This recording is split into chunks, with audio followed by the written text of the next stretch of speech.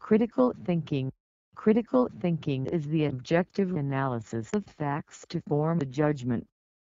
The subject is complex, and several different definitions exist, which generally include the rational, skeptical, unbiased analysis, or evaluation of factual evidence.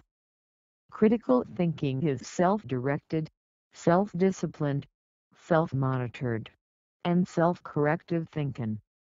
It presupposed assent to rigorous standards of excellence and mindful command to their use.